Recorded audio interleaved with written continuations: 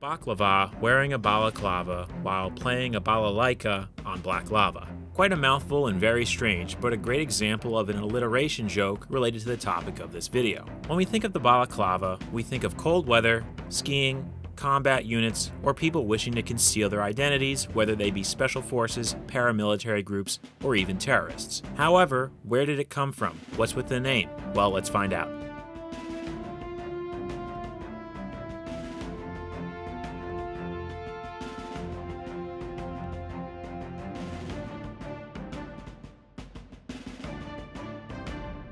Being that the balaclava isn't a specific item that's only seen usage in a handful of instances or by select world militaries, this video is going to be similar to the Ushanka video in that it will be more of an origin of, covering the topic in a more general sense. So that being said, where do we start? Well, the idea of wearing garments to protect one's head and face from cold temperatures and the elements is not a new one. Throughout history, numerous styles of hats and headwear have been used and range widely depending on the culture and part of the world. However, the idea of wearing something of a tight, almost form-fitting piece such as the balaclava wasn't really seen all that much. There are technically two starting points, one in 1854 and another one which starts much earlier with an item referred to as either the ulan or sometimes Templar cap. Now, the ulans were originally Polish-Lithuanian light cavalry first seen around the early 1700s. Their overall look and style would be utilized and adopted by a number of other European nations until as late as World War II.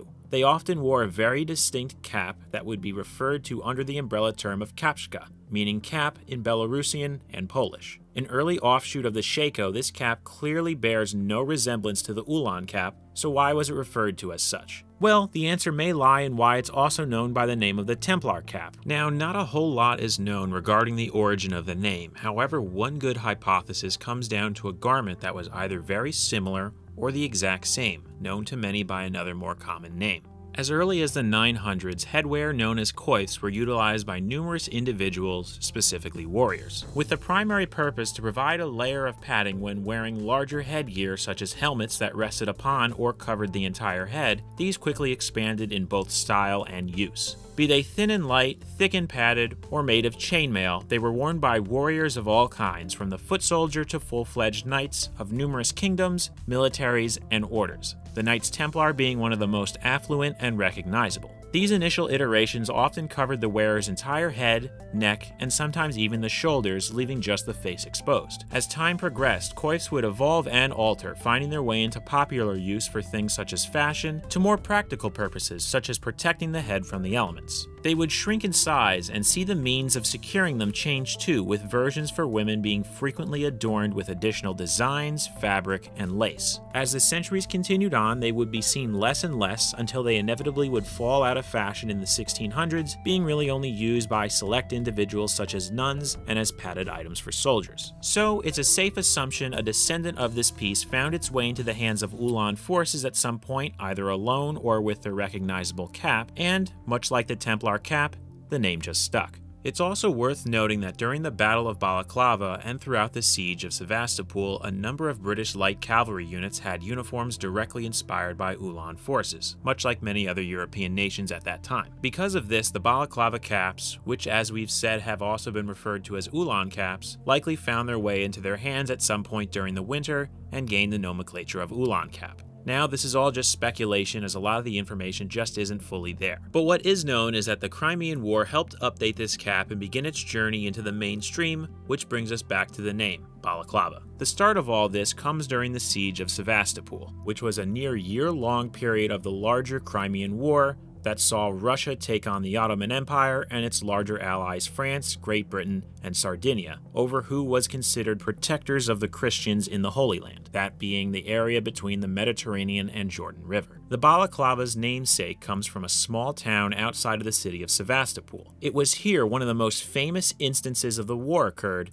but before we get to that, let's cover the reason for its creation. The Crimean War was fought between 1853 and 1856. However, French and British forces did not become majorly involved until September of 1854, when they landed a large force in western Crimea. With the fall coming to an end, along with plans for a siege of the largest city in the region, Sevastopol, troops were in for a long and cold winter. Now, the Battle of Balaclava itself happened on October 24th of that year, and is most known for the charge charge of the Light Brigade. The confused and failed attempt by British cavalry to try and stop Russian forces from securing and taking larger naval guns during their retreat. Though the battle was a disaster for British forces, most of the area, including Balaclava, remained in their control. Come the wintertime, they would face another challenge: the elements and logistical problems, most notably a lack of winter uniforms and equipment. In a somewhat funny twist, the winter back in Britain was actually colder than it was in the region around Balaclava, but the main issue was that most forces stationed in and around the town did not have adequate clothing, as the ones requisitioned for the winter were done so in August. With such short notice, the uniforms were slow to arrive, and the ones that did faced delays unloading and issuing due to distribution problems mainly caused by a failure in command. There was even one case of a ship, the HMS Prince, sinking with a large quantity of winter supplies still on board during a storm in mid-November. This meant quite a few soldiers in the camps, trenches, and other fortifications around the area had to continue to wear most of the same clothing they arrived with months prior. It wasn't long until the public back in Britain got word about the failure to properly equip their troops, which in turn caused a bit of controversy that inevitably led to a public outcry. This resulted in many members of the public knitting face masks and other winter clothing, which were then sent over for their troops. That, mixed with some proactive and inventive officers, led to the commissariat sending a large quantity of hoods which offered protection for the head, ears, and neck. This essentially was the first instance of the modern-day balaclava and would catch on among troops around the area who would also begin to fashion their own. They helped provide a decent level of protection and over the next few decades seemed to be sporadically used, with one of the first instances of it being referred to as the balaclava helmet being seen in 1881. Due to the British getting involved in the First Boer War, also known as the Transvaal Rebellion, flaring up around this time. It was here that British forces in southern Africa would have to deal with scorching daytime temperatures, but also freezing ones at night, which resulted in the use of cold weather gear such as the balaclava. From there, they'd slowly become more prevalent in use by both the public and various armed forces, but their first use on a massive scale didn't come until World War I. It was here soldiers faced all sorts of weather, adverse conditions in the trenches, and of course, many times, a shortage of supplies and equipment. So to help out, the Red Cross adopted a similar approach done by the British populace during the Crimean War, by encouraging people to show their support through knitting all sorts of desperately needed items from socks and gloves to hats and balaclavas. Posters and other propaganda were created telling of how anyone could help by creating one of the three designs which were referred to as helmet models A, B, and C. Be it in France, the US, Australia, and other places beyond, anyone and everyone who could knit, and even those who couldn't, could get their hands on approved designs and material to create all sorts of wearables. Fast forward to the Second World War, and balaclavas were often issued to a variety of units on both sides of the conflict. They were most commonly used by forces operating in colder areas such as the Arctic, at sea, and oftentimes up in the air. Because of the different types of operations these forces conducted, a variety of different versions were seen. Though the most commonly used one was still the design that featured a full face cutout which could be adjusted to cover the lower face, a number of less common and even new designs were seen. A few examples were one that could be tucked into uniforms that allowed for a full seal between the torso and head. These had also been seen in the First World War. A shorter, more easier to put on and take off design which featured a small visor, ones that featured ear cutouts to allow headphones usually worn by pilots and other aircraft personnel, ones that could double as scarves, and ones which featured a flap that could be secured by buttons. These ones were developed by the Soviets and appeared almost as standalone hoods one could find nowadays on many forms of your average winter coat.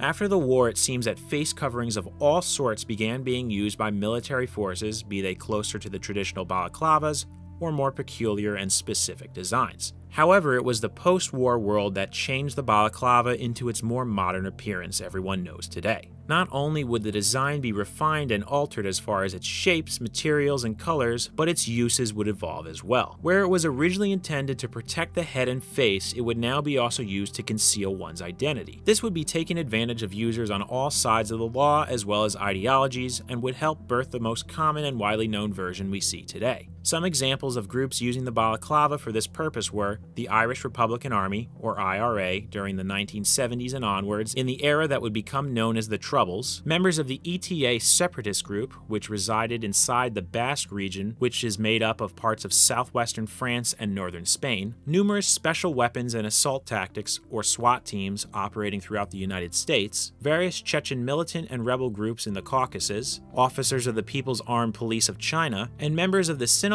and Knights Templar drug cartels, among numerous others who operate throughout Southern and Central America, as well as Mexico. Now, on the surface, the idea of hiding one's identity to prevent personal repercussions makes sense on a small scale. It wasn't long for the same principle to be quickly adopted for larger ones too. On a grand scale, balaclavas were and continue to be used by numerous groups and countries to sow confusion and prevent opposing forces from being able to properly gain intelligence on them. The most famous example of this is the idea of maskirovka, meaning something masked or disguised in Russian. This doctrine has been around since at least World War II, with others arguing much longer. The main idea behind it can be summed up with 3 words: denial, deception, and disinformation, with the overall concept being that through incorporating these practices into tactics, forces, be they military, economic, or political, can obtain almost any goal. Usually these are large scale, but they frequently can boil down to the smallest factors, in this case wearing balaclavas. One of the best and most recently seen instances of this came in 2014 when Russia annexed Crimea during the early stages of the Russo-Ukrainian War.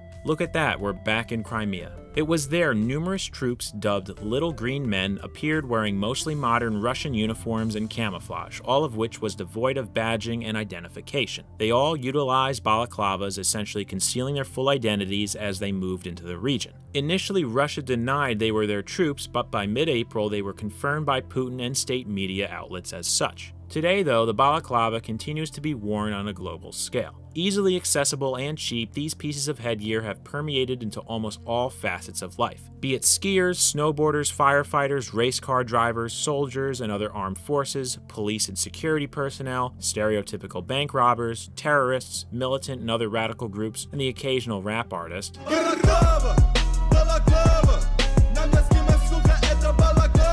The balaclava has become a staple to many and world recognizable because of its simple yet highly effective design and usage. And that'll about do it for this video. If you enjoyed or learned something new, consider subscribing along with hitting the bell to be notified when we upload in the future. If you'd rather not and keep yourself concealed, that's absolutely fine. Just be sure to periodically check back for more videos right here on Uniform History.